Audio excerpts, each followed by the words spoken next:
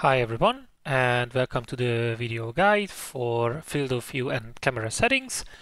This time we are going to look into the setup of field of view in order to better understand what it means, how you can set it up, why it's so important, and then at the end we'll talk about some customization further so that you can set up your force feedback for maximum realism, as well as the best possible view position so that you are ready to attack the track to the maximum and be able to fight with others, increasing your spatial awareness.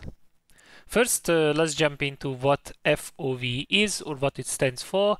FOV stands for field of view, and it's essentially the extent of what you can observe from the world around you at any given moment. Simply put, this is the line of sight from your eyes. We can differentiate between horizontal and vertical field of view, and we humans can see more in the horizontal direction than in the vertical direction. Most sims use horizontal field of view settings, including iRacing. It's usually measured in degrees, and it's basically the angle of the observable space in front of you. How does field of view affect you as a driver? Well, it has a large impact on sense of speed as well as distance. So if you set it up right, then you are more likely to be able to judge distances better. For example, braking distance or the gap between your and your opponent cars, and so on.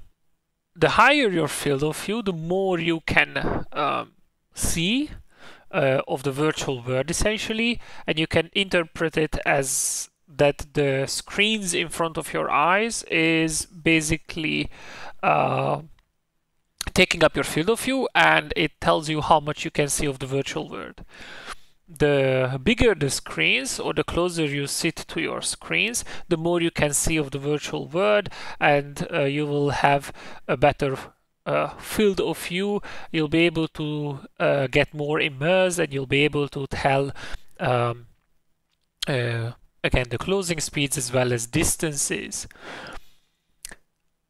If your field of view is too small, then you're narrowing your physical view too much, and the items in the distance will pass slower. At least it will look like so.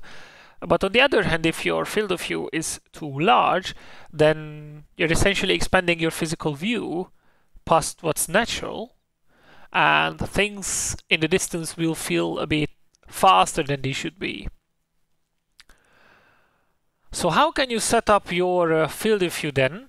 Well, let's load up the sim, and once you're there, make sure you go to the settings page here, then find the display, and then you can find the monitor option, or you can also just click on the monitor or VR setup here. VR is quite a bit easier, but today we'll cover the monitor setups first.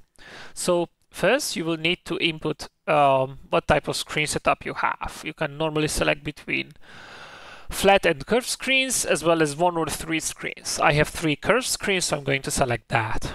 Then what you'll need to do is measure the width of your monitors, or well, in the case of a single monitor, of course, you will measure the width of your single monitor.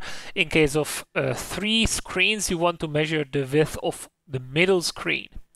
Whether you use millimeters or inches, that's up to you. Just make sure that whatever measurement unit you use, you also select the one here in this drop-down menu here. Furthermore, also measure the width of the bezel, and again, make sure that whatever measurement you come up with, it lines up with the selected unit here. Then I recommend keeping the render screen using 3 projections on, And if you have an NVIDIA graphics card, you might as well keep the simultaneous multi-projection on. But let's move on to the actual field of view calculation. So once you've measured your monitor width and bezel width, there's one more measurement to be taken, which is the distance between your eyes and your screen, or the middle screen if you have multiple screens. In this case, for me, it is 550 millimeters. Again, make sure that you line the unit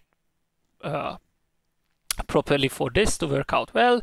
Then you will also need to put in the radius of curvature if you have curved screens or a curved screen.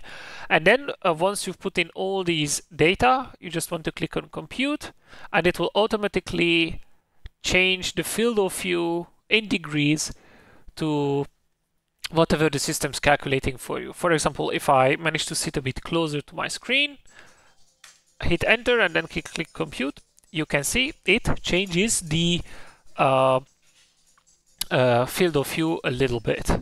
I'm gonna go back just to make sure that my settings are properly done, and then I will save it as such.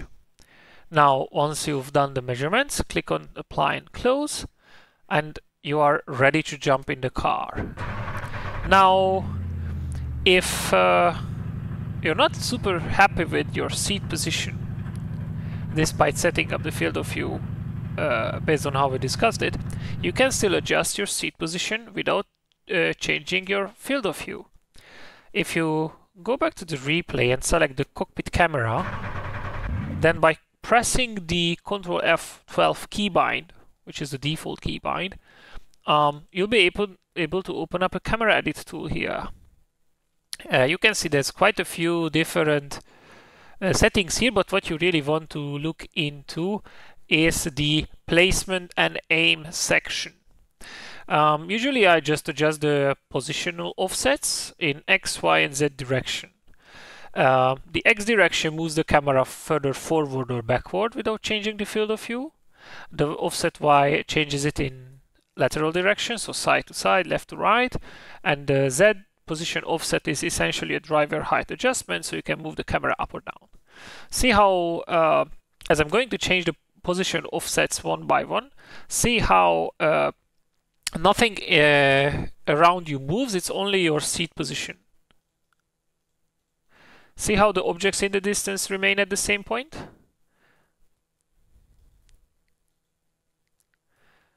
However, if you changed your field of view, it would be something different. You can see now that I'm changing my field of view that everything is moving closer or further to my screen. Now, again, once you're happy with your seat position, make sure that you save it so that whenever you next time drive the same car, then you don't have to do this again.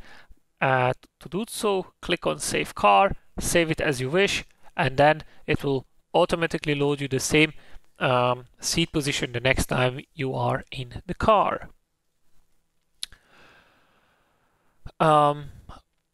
That's it really for the FOV and seat position adjustment. Hope this helps, and good luck on track.